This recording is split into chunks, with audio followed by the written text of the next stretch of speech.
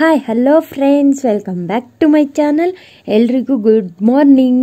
Actually ಇವತ್ತು ನಾನು ದೋಸೆ ಮಾಡ್ತಾಯಿದ್ದೀನಿ. ಅಂದರೆ ನಾರ್ಮಲ್ ಮಸಾಲೆ ದೋಸೆ, ಅಂದರೆ ಡಿಫ್ರೆಂಟಾಗಿ ಅದ್ರ ಜೊತೆ ಯಾವುದೇ ಐಟಮ್ಸ್ ಏನು ಡಿಫ್ರೆಂಟಾಗಿ ಮಾಡ್ತಾಯಿಲ್ಲ. ಜಸ್ಟು ಸಿಂಪಲಾಗಿ ಇರೋದ್ರಲ್ಲಿ ಇವಾಗಿರೋ ಪ್ರಾಬ್ಲಮ್ಸಲ್ಲಿ ನಾವು ಹೆಚ್ಚು ಮಸಾಲೆ ದೋಸೆಗೆ ಏನೇನು ಬೇಕು ಎಲ್ಲ ಓವರ್ ಮಾಡೋಕ್ಕಾಗಲ್ಲ. ಸೊ ಹಾಗಾಗಿ ಬಟ್ ಮಸಾಲೆ ದೋಸೆ ಹೋಟ್ಲಲ್ಲಿ ಗರಿ ಗರಿಯಾಗಿ ಯಾವ ರೀತಿ ಕಲರ್ಫುಲ್ಲಾಗಿ ಇರುತ್ತೋ ಆ ರೀತಿ ಮಾಡ್ಕೋಬೇಕು ಅಂದರೆ ಮಾಮೂಲಿ ಮಸಾಲೆ ಅಂದರೆ ನಾವು ದೋಸೆ ಹಿಟ್ಟಿಗೆ ನೆನೆಸಿ ರುಬ್ಕೊಂಡಿರ್ತೀವಲ್ಲ, ಆ ಹಿಟ್ಟಿಗೆ ಸ್ವಲ್ಪ ಮಾಮೂಲಿ ಅಕ್ಕಿ ಹಿಟ್ಟು, ನಾವು ಡ್ರೈ ಅಕ್ಕಿ ಹಿಟ್ಟು ಮಾಡಿಸಿರ್ತೀವಲ್ಲ ಅದನ್ನು ಸ್ವಲ್ಪ ಹಾಕಿ ಮತ್ತು ಉಪ್ಪು ಹಾಕಿ ಮತ್ತು ಸ್ವಲ್ಪ ಸಕ್ಕರೆ ಸೇರಿಸಿ, ಅಂದರೆ ನಿಮ್ಮ ಕ್ವಾಂಟಿಟಿ ದೋಸೆಗೆ ಎಷ್ಟು ಮಿಕ್ಸ್ ಮಾಡ್ಕೊಂಡಿದ್ದೀರಾ ಅದ್ರ ಮೇಲೆ ಡಿಪೆಂಡ್ ಆಗುತ್ತೆ.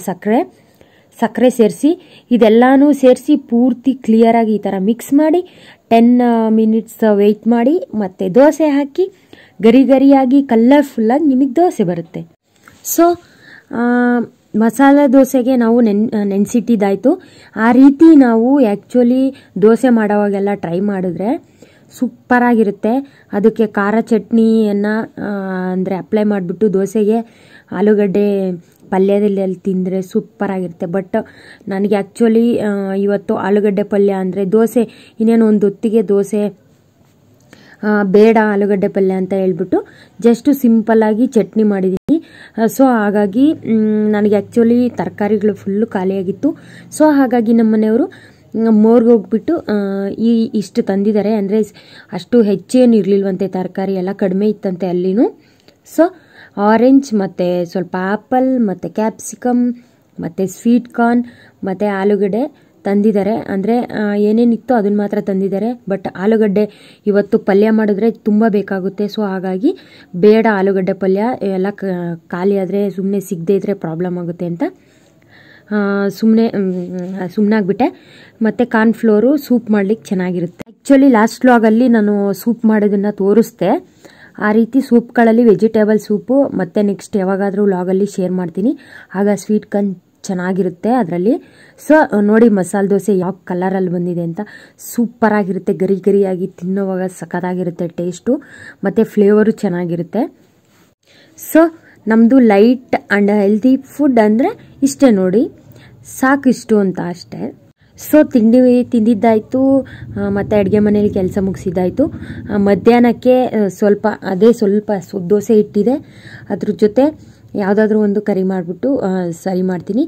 ಬಟ್ ಜೊತೆಯಲ್ಲಿ ಹಪ್ಪಳ ಮಾಡೋ ಪ್ರೋಗ್ರಾಮ್ ಇದೆ. ಸೊ ಹಾಗಾಗಿ ನಾನು ಮಧ್ಯಾಹ್ನದ ಊಟದ್ದೇನು ಶೂಟ್ ಮಾಡಲಿಲ್ಲ. ಬೇಗ ಮುಗಿಸ್ಬಿಟ್ಟು ನಾನು ಹಪ್ಪಳ ಟ್ರೈ ಮಾಡೋಣ ಅಂದ್ಕೊಂಡು ಬೇಗ ರೆಡಿಯಾಗಿದ್ದೀನಿ. ಅಂದರೆ ಸ್ನಾನ ಆಯಿತು. ಇವಾಗ ನನ್ನ ಸ್ಕಿನ್ ಕೇರ್ ಅಂದರೆ ಜಸ್ಟ್ ಮಾಯ್ಶ್ಚರೈಸರು ಮತ್ತು ಲಿಪ್ ಬಾಮ್, ಮತ್ತು ಇವಾಗ ಜಸ್ಟು ಕೂಮ್ ಮಾಡಿ ಅಂದರೆ ಪೋನಿಟೇಲ್ ಸಿಂಪಲಾಗಿ ಹಾಕ್ಕೋತೀನಿ. ಬಟ್ ಅದು ತುಂಬ ಹೊತ್ತೇನು ಪೋನಿಟೇಲ್ ಇರೋದಿಲ್ಲ, ಯಾಕೆಂದರೆ ತುಂಬ ಬೇಸಿಗೆ ತುಂಬ ಸೆಕೆ ಆಗ್ತಾ ಇರುತ್ತೆ. ಮೇಲೆ ಮತ್ತೆ ಇದಾಗಬೇಕಾಗುತ್ತೆ, ಮೇಲೆ ಕಟ್ಬಿಡ್ತೀನಿ.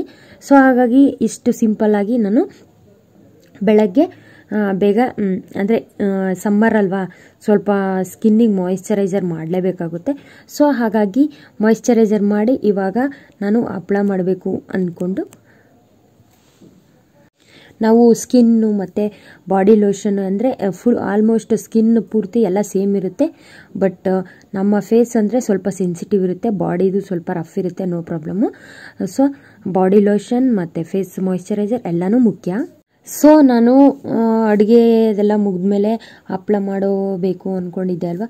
ಸೊ ಈ ಮಾಸ್ಕ್ಗಳಿತ್ತು ಸ್ವಲ್ಪ, ಇದನ್ನು ನಾನು ಸ್ಟಿಚ್ ಮಾಡಿ ಆಮೇಲೆ ನಾನು ಹಪ್ಪಳ ಮಾಡೋದು, ಅಂದರೆ ಅದನ್ನು ನಾನು ಮಾಡಬೇಕು ಅಂತ ಕೂತ್ರೆ ಲೇಟ್ ಆಗಿಬಿಡುತ್ತೆ. ಸೊ ಹಾಗಾಗಿ ಇವುಗಳನ್ನ ಸ್ಟಿಚ್ ಮಾಡೋದಕ್ಕೆ 2 ಡೇಸಿಂದ ವೆಯ್ಟ್ ಮಾಡ್ತಾಯಿದ್ದೆ. ಬಟ್ ಇವತ್ತು ಮಾಡಲೇಬೇಕು ಅಂತ ಕೂತಿದ್ದೀನಿ. ಏನು ಮಾಡೋದು, ಬಟ್ ನಾನು ಸ್ಟಾರ್ಟಿಂಗಿಂದ ನಿಮಗೆ ಶೂಟ್ ಮಾಡಲೇಬೇಕು ಅಂತ ಕ್ಯಾಮ್ರಾವನ್ನು ಆನ್ ಮಾಡಿ ವಿಡಿಯೋನ ನಾನು ರೆಕಾರ್ಡ್ ಆಗ್ತಿದೆ ಅಂದ್ಕೊಂಡು ನಾನು ಸ್ಟಿಚ್ ಮಾಡಿಕೊಂಡೇ ಕೂತಿದ್ದೀನಿ. ಬಟ್ ಸೈಲೆಂಟ್ ಇತ್ತಲ್ವ ಫೋನ್, ಯಾವುದೋ ಕಾಲ್ ಬಂದಿದೆ, ರೆಕಾರ್ಡ್ ಅಂದರೆ ಅದು ಪೂರ್ತಿ ಶೂಟ್ ಮಾಡಿ ಅಂದರೆ ಅದು ರೆಕಾರ್ಡ್ ಆಗೇ ಇಲ್ಲ ವಿಡಿಯೋ. ಸೊ ಬೇಜಾರಾಯಿತು. ಮತ್ತು ನೋಡಿದಾಗ ನಾನು ಆಲ್ಮೋಸ್ಟ್ ಎಲ್ಲ ಕಂಪ್ಲೀಟ್ ಆಗಿತ್ತು. ಏನು ಮಾಡೋದು ಹೋಗಲಿ ಅಂದ್ಕೊಂಡು ನಾನು ಯಾವಾಗಿಂದ ಸ್ಟಾರ್ಟ್ ಮಾಡಿದ್ದೆ ಅಂದರೆ ಯಾವಾಗಿಂದ ಫೋನ್ ನೋಡಿದೆ ಆಗಿಂದ ನಾನು ಸ್ಟಾರ್ಟ್ ಮಾಡಿದೆ, ಅಂದರೆ ವಿಡಿಯೋ ಆನ್ ಮಾಡಿದ್ದೀನಿ. ಬಟ್ ನನ್ನ ಮಿಷಿನ್ನು ಸ್ವಲ್ಪ ಕೈ ಕೊಡ್ತಾ ಇತ್ತು, ಯಾಕೆಂದರೆ ಹಳೆಯ ಮಿಷಿನ್ ಇದು, ಅಂದರೆ ತುಂಬ ವರ್ಷಗಳಾಗಿದೆ. ಸ್ವಲ್ಪ ಅವಾಗವಾಗ ಕೈ ಕೊಡುತ್ತೆ, ಯಾಕೆಂದರೆ ಯಾವುದಾದ್ರೂ ಚಿಕ್ಕ ಪುಟ್ಟ ಪ್ರಾಬ್ಲಮ್ಸ್ ಆಗ್ತಾ ಇರುತ್ತೆ, ಮನುಷ್ಯನಿಗೆ ಆಗ್ತಾ ಇರುತ್ತೆ, ನಮ್ಮ ಈ ರೀತಿ ಮಿಷಿನ್ಗಳಿಗಾಗೋದಿಲ್ವಾ. ಸೊ ಹಾಗಾಗಿ ಇದಕ್ಕೂ ಸ್ವಲ್ಪ ಹುಷಾರಿಲ್ಲ, ನೋಡೋಣ. ಬಟ್ ಅದು ಕೈ ಕೊಡದೆ ಸ್ಟಿಚ್ಚಿಂಗ್ ಚೆನ್ನಾಗಿ ಬರ್ತಾಯಿದೆ ಅಂದರೆ ಕಂಟಿನ್ಯೂಸ್ ಆಗಿ ಸೂಪರಾಗಿ ಸ್ಟಿಚ್ಚಿಂಗ್ ಬರ್ತಾನೆ ಇರುತ್ತೆ. ಕೈ ಕೊಡ್ತು ಅಂದರೆ ಅವತ್ತು ಪೂರ್ತಿ ತಲೆ ಕೆಟ್ಟೋಗುತ್ತೆ ಅವುಗಳ ಹತ್ರ. ಸೊ ಹಾಗಾಗಿ ನೋಡಿ, ನಾನು ಅಂದರೆ 1 by 1 ಇವುಗಳೆಲ್ಲ ಅಂದರೆ ಟೈ ಮಾಡ್ಕೊಳ್ಳೋದು ಮತ್ತು ಹಿಂಗೆ ಕಿವಿಗೆ ಹಾಕ್ಕೊಳ್ಳೋದು, ಇದೆಲ್ಲ ಡಿಫ್ರೆಂಟಾಗಿ ಸಪ್ರೇಟಾಗಿ ನಿಧಾನಕ್ಕೆ ಅದರೊಳಗಡೆ ಹಾಕಿ ಹಿಂಗೆ ಹೊಲಿಬೇಕು. ಸೊ ಹಾಗಾಗಿ ಸ್ವಲ್ಪ ಲೇಟ್ ಆಯಿತು. ಬಟ್ ಇದಾದಮೇಲೆ ನಾನು ಅದೊಂದೇ ಅಲ್ವಾ ಕೆಲಸ ಇರೋದು, ಬೇರೆ ಏನು ಕೆಲಸ ಮಾಡಬಾರ್ದು, ಏನೂ ಇಲ್ಲ. ಸೊ ಹಾಗಾಗಿ ನಿಧಾನಕ್ಕೆ ಮಾಡಿಕೊಂಡೆ. ಮತ್ತು ಇವುಗಳು ಮುಗಿದ್ಮೇಲೆ ನಾನು ನೆಕ್ಸ್ಟ್ ಅಪ್ಲೈ ಮಾಡೋದನ್ನು ನೋಡಿಸ್ತೀನಿ. ಓಕೆ ಗೈಸ್, ಇವಾಗ ನಾನು ಅಂದರೆ ಇದೆಲ್ಲ ಸ್ಟಿಚ್ ಎಲ್ಲ ಮುಗ್ದಿದ್ದಾಯಿತು. ಇವಾಗ ನಾನು ಹಪ್ಪಳ ಮಾಡೋದಕ್ಕೆ ಅಂದರೆ ನಾವುಗಳು ಹಪ್ಪಳ ಮಾಡೋಣ ಅಂತ ಟ್ರೈ ಮಾಡ್ತಿದ್ದೀವಿ. ಅಂದರೆ ಮೇಯ್ನು ಅಂದರೆ ಇವಾಗಿರೋ ಇದರಲ್ಲಿ ಸ್ವಲ್ಪ ಮಾಡ್ಕೊಂಡು ಇಟ್ಕೊಂಡ್ರೆ ಬೆಸ್ಟ್ ಅಲ್ವಾ. ಸೊ ಹಾಗಾಗಿ ಮೇಯ್ನ್ ಇದಕ್ಕೆ ಮೆಜರ್ಮೆಂಟು ಪಕ್ಕ ಕರೆಕ್ಟಾಗಿ ಗೊತ್ತಿದ್ದು ಕರೆಕ್ಟಾಗಿ ಮೆಜರ್ಮೆಂಟ್ ಮಾಡಿ ನಾವು ಆ್ಯಡ್ ಮಾಡ್ಕೋಬೇಕು ಮತ್ತು ಹಪ್ಪಳ ಮಾಡಬೇಕು. ಸ್ವಲ್ಪ ತೆಳುವಾದರೂ ಕಷ್ಟ, ತುಂಬ ಗಟ್ಟಿಯಾದರೂ ಕಷ್ಟ. ಸೊ ಹಾಗಾಗಿ ಪರ್ಫೆಕ್ಟಾಗಿ ಸ್ಮೂತಾಗಿ ಬರೋ ಥರ ಮಾಡ್ಕೋಬೇಕು. ಮೊದಲು ಒಂದು ಬಾಕ್ಸ್ ಅಳತೆಯಲ್ಲಿ ಅಕ್ಕಿ ಹಿಟ್ಟನ್ನು ತೊಗೊಂಡಿದ್ದೀನಿ. ಅಂದರೆ ಒಂದು ಬಾಕ್ಸ್, ನೀವು ಯಾವುದಾದ್ರೂ ಒಂದು ಬಟ್ಲು ಆಯಿತು ಏನಾಯಿತು ಒಂದು ತೊಗೊಳ್ಳಿ, ಒಂದು ಪಾತ್ರೆಯಲ್ಲಿ ನಿಮ್ಗೆ ಯಾವುದು ಎಷ್ಟು ಅಂದರೆ ಜಾಸ್ತಿ ಬೇಕು ಅಂದರೆ ದೊಡ್ಡದು ತೊಗೊಳ್ಳಿ. ನಾನು ಒಂದು ಬಾಕ್ಸಲ್ಲಿ ತಗೊಂಡಿದ್ದೀನಿ. ಅದರ ಅಳತೆಯಲ್ಲಿ ಒಂದು ಬಾಕ್ಸ್ ಹಿಟ್ಟಿಗೆ 2 ಬಾಕ್ಸ್ ನೀರನ್ನು ಅಳತೆ ಮಾಡಿ ಪಾತ್ರೆಯಲ್ಲಿ ಇಟ್ಟು ಕಾಯ್ಲಿಕ್ಕೆ ಇಟ್ಟಿದ್ದೀನಿ. ಮತ್ತು ಅದೇ ಅಕ್ಕಿ ಹಿಟ್ಟಿಗೆ ನಾವು ಬೀಸ್ಕೊಂಬರೋವಾಗ ಅಕ್ಕಿಗೆ ಮೆಣಸಿನ್ಕಾಯಿನ ಆ್ಯಡ್ ಮಾಡಿ ನಾವು ಬೀಸ್ಕೊಂಬಂದಿರ್ತೀವಿ. ಸೊ ಖಾರದ ಪುಡಿ ಆ್ಯಡ್ ಮಾಡೋದಿಲ್ಲ ಇವಾಗ. ಮತ್ತು ಆ ಹಿಟ್ಟಿಗೆ ಒಂದು 3-4 ಟೇಬಲ್ ಸ್ಪೂನ್ ಮೈದಾ ಆ್ಯಡ್ ಮಾಡ್ಕೋಬೇಕು. ಸ್ಮೂತಾಗಿ ಸ್ವಲ್ಪ ಅಂದರೆ ಒಡ್ಕೊಳ್ಳೋ ರೀತಿ ಬರಬಾರ್ದು ಅಂತ ಆ್ಯಡ್ ಮಾಡಬೇಕು. ಮತ್ತು ಆ ಕುದಿಯೋ ನೀರಿಗೆ 1 ಟೇಬಲ್ ಸ್ಪೂನ್ ಎಣ್ಣೆ ಮತ್ತು ಜೀರಿಗೆ ಮತ್ತು ಉಪ್ಪು ಮತ್ತು ಹಿಂಗು ಆ್ಯಡ್ ಮಾಡಿಕೊಂಡು ಕುದಿಲಿಕ್ಕೆ ಬಿಡಬೇಕು ನೀರನ್ನು.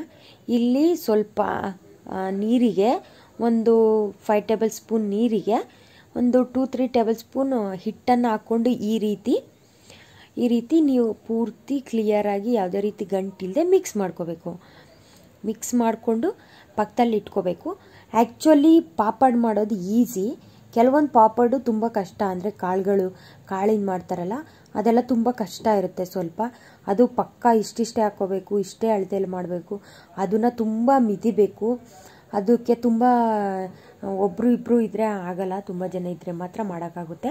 ಸೊ ಹಾಗಾಗಿ ರೈಸ್ ಪಾಪಡ್ ಆಗಲ್ಲ.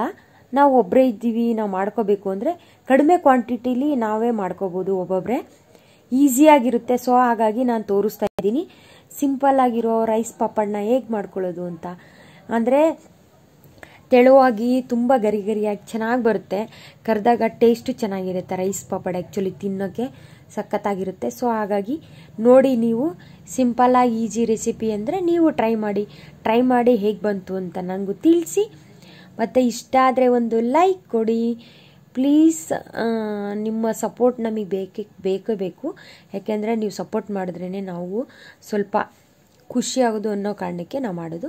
ಇವಾಗ ಆ ಕಲಸಿರೋದನ್ನು ಅದಕ್ಕೆ ಹಾಕಿ ಫುಲ್ಲು ಒಂಥರ ಮೇಲ್ ಬರುತ್ತೆ, ಅದು ಉಕ್ಕಿ ಬರುತ್ತೆ. ಆಗ ನಾವು ಮೆಜರ್ಮೆಂಟ್ ಮಾಡಿ ಇಟ್ಕೊಂಡಿರೋ ಪೂರ್ತಿ ಹಿಟ್ಟನ್ನು ಒಂದೇ ಬಾರಿ ಉಯ್ದು ಸಿಮ್ಮಲ್ಲಿಟ್ಟು ಪೂರ್ತಿ ಒಂದೇ ಬಾರಿ ತಿರುಗಿಸ್ಬೇಕು. ಪೂರ್ತಿ ಮುದ್ದೆ ಥರ ಎಲ್ಲನೂ ಮಿಕ್ಸ್ ಮಾಡಿ 5 ನಿಮಿಷ ಮುಚ್ಚಳ ಮುಚ್ಚಿ ವೆಯ್ಟ್ ಮಾಡಿ ತೆಗೆದು ಅದನ್ನು ಮುದ್ದೆ ಥರ ಕಟ್ಕೊಂಡು ದೊಡ್ಡದಾಗಿ ಅದನ್ನು ಚಿಕ್ಕ ಬಾಲ್ಸ್ ಟೈಪ್ ಮಾಡಿ ಅದನ್ನು ಸೈಡಲ್ಲಿ ಇಟ್ಕೊಂಡು ಈ ರೀತಿ ಹಪ್ಪಳ ಒತ್ತೋ ಮಿಷಿನ್ನಲ್ಲಿ ಹಪ್ಪಳ ಒತ್ತಿ ಈ ರೀತಿ ಒಣಗಿಸ್ಕೊಂಡು ಒಣಗಿದ್ದಾದ್ಮೇಲೆ ಕರೆದ್ರೆ ನಿಮಗೆ ಗೊತ್ತಾಗುತ್ತೆ. ಆ್ಯಕ್ಚುಲಿ ಯಾರೂ ಇಲ್ಲದೆ ಇರೋ ಕಾರಣ ತುಂಬ ಎಲ್ಲನೂ ನಾನು ಶೂಟ್ ಮಾಡೋಕ್ಕಾಗಲಿಲ್ಲ, ಸಾರಿ. ಬಟ್ ಇವಾಗ ಹಪ್ಪಳ ಮಾಡಿದಾಯಿತು, ಎಲ್ಲ ಕೆಲಸ ಮುಗೀತಲ್ವ. ಸೊ ಲೆಮನ್ ಹಾಕ್ಕೊಂಡು ನೀರಲ್ಲಿ ಕುಡಿತಾ ಇದ್ದೀನಿ. ಇದೊಂಥರ ಆ್ಯಕ್ಟಿವ್ ಆಗಿರೋದಕ್ಕೆ ಉಪಯೋಗ ಆಗುತ್ತೆ ಇದು. ಸೊ ಹಾಗಾಗಿ ಇಷ್ಟ ಆದರೆ ದಯವಿಟ್ಟು ಲೈಕ್ ಮತ್ತು ಶೇರ್, ತಪ್ಪದೆ ಸಬ್ಸ್ಕ್ರೈಬ್ ಮಾಡಿ ಪ್ಲೀಸ್.